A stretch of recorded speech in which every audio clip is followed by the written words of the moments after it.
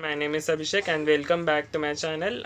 I welcome you all to this channel wholeheartedly. Let's learn the new phrase burn your bridges. Burn your bridges means to destroy your relationship completely. Suppose you are using one bridge and if you are destroying it, is there any chance that you can use this bridge in future or next time? No, right? Because you destroy the bridge. In the same way, if you destroy the relationship with your near and dear ones, is there any chance that you can seek his or her help next time? No, right? That's why it is recommended to not to burn your bridge, or generally that's why people say don't burn your bridges.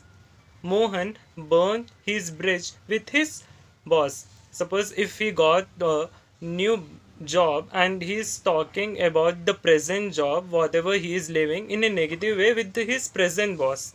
So obviously he is going to burn his bridges.